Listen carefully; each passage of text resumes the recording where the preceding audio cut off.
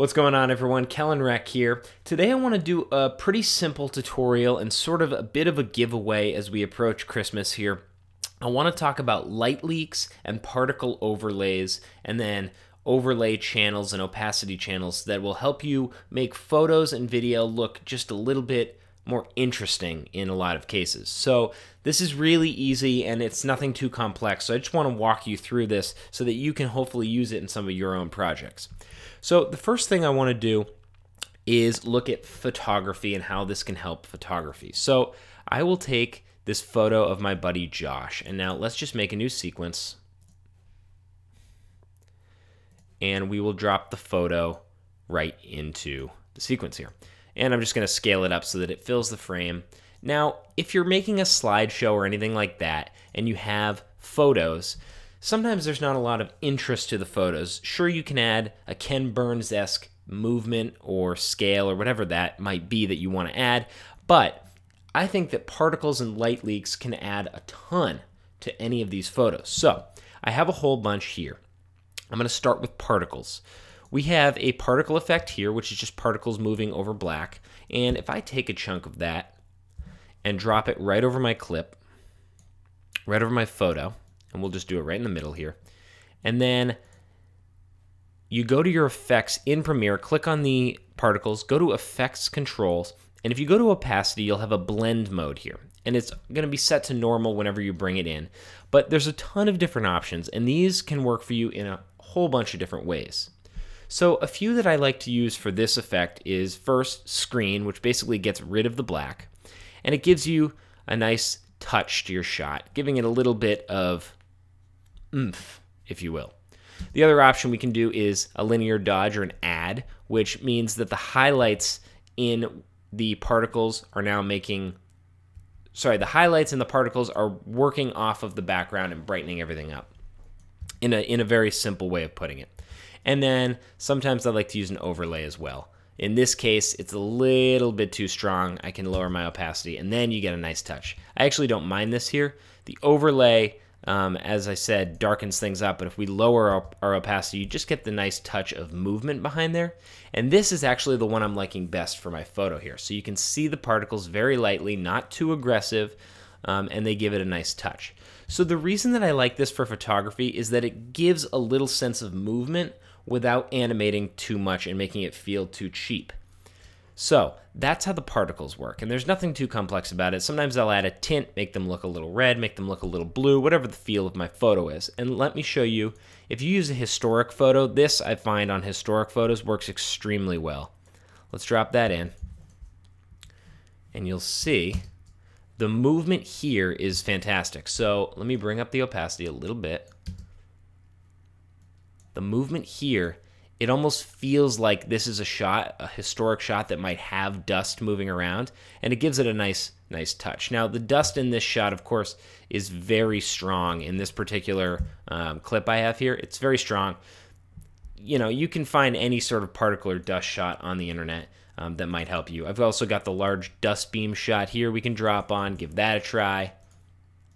And you just play with your blending modes and see what you like.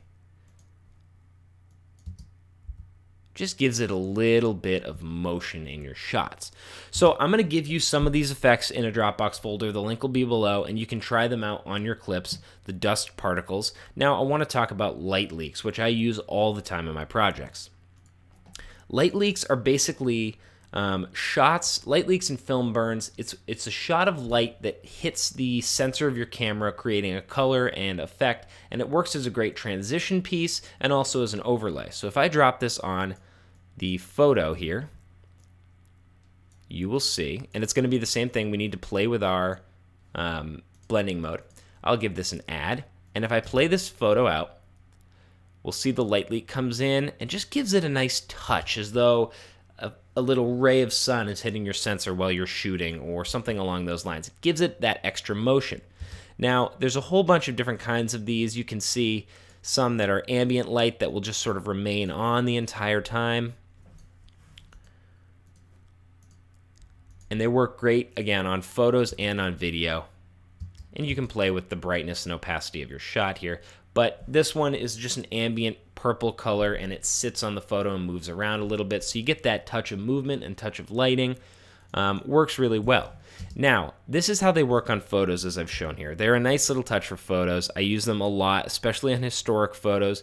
Great if you're putting together a documentary or anything like that and you have a lot of video, but then you've got a bunch of photos and you want to give them just a little bit something more to spice them up. Now, how about on video? We've got this shot here leading up to the final out. Okay? What if we gave it a little bit of a light leak? So we'll bring in one of the film burns. And where I like to use it is on a transition between shots, smack it in the middle. We'll give it an add. The pitch, light leak, transition into the next shot.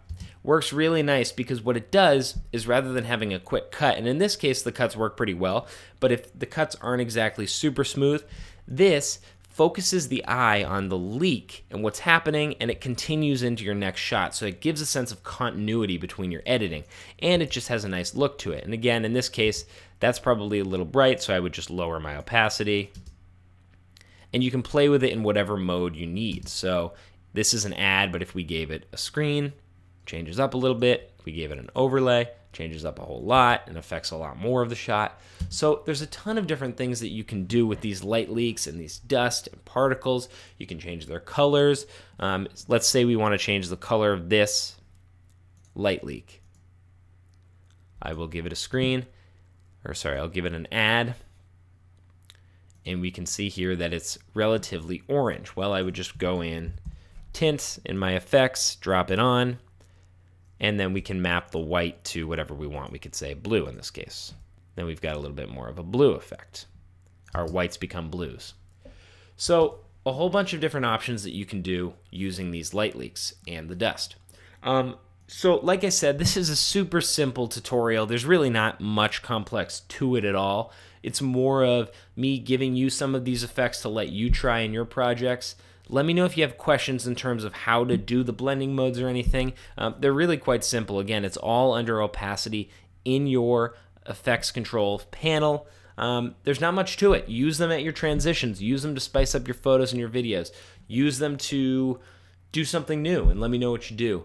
Really, really easy, but I just wanted this week to be something that I could give to you as we approach Christmas and let you play with and use in your own creative way. So if you enjoyed the video, go ahead and subscribe. It means a whole lot to me. Go ahead and leave a comment down below, like the video, and we'll check you back in the next one. Thanks, guys.